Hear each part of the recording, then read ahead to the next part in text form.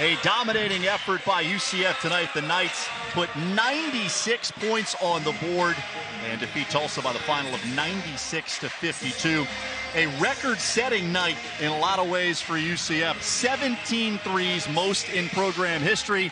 CJ Kelly joining us here to talk about it. CJ, you had a couple of those. What was it like offensively tonight? Because everything was working.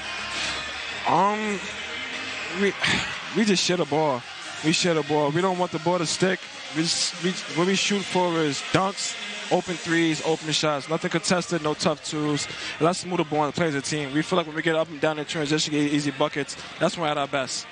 CJ, talk about how not committing turnovers attributed to being able to get those three-point shots up. Because you guys always shoot a good percentage of the field. It's just taking care of the ball. Tell me how that helped you shoot the ball well tonight. Taking care of the ball is everything. We're still a fairly new team. So, we still have some building to do. But taking care of the ball eliminates the other team's transition because we have a great half-court defense. And also, it just shows we're making connecting plays. Absolutely. We talked about sharing the ball. 28 assists tonight. That is a monster number. And I see you with the fist pump. That's something that makes you really happy. Yes, because I think that's going to be our highest from the year for sure. Coach gets on us all the time that we have a bunch of great players, and there's no reason why we should be averaging getting 10 assists a game or single digits. We should be getting 20-plus assists a game.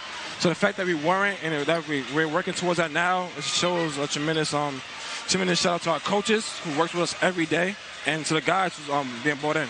You guys have been struggling defensively a little bit here the last 5 or 6 games.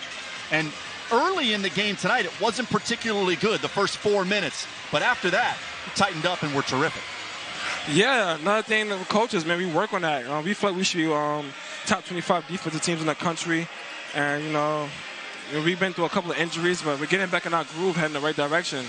We feel like we should be that team that everyone knows about. So right now we feel like we're the diamond in the dirt, and we like it that way. Excuse me. CJ, last piece real quick. Talk to me about Pooh Ward-Crunico real fast. One word.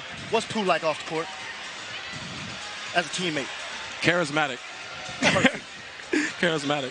Ward-Crunico showing a little yo-yo dribble. What do you think of this here? Oh, my God. Yes. We went crazy on the bench. Oh, my God. Yeah, I don't even know. We playing one-on-ones, and Pooh's that guy. Like, we don't play around with him because he will embarrass you if you play around.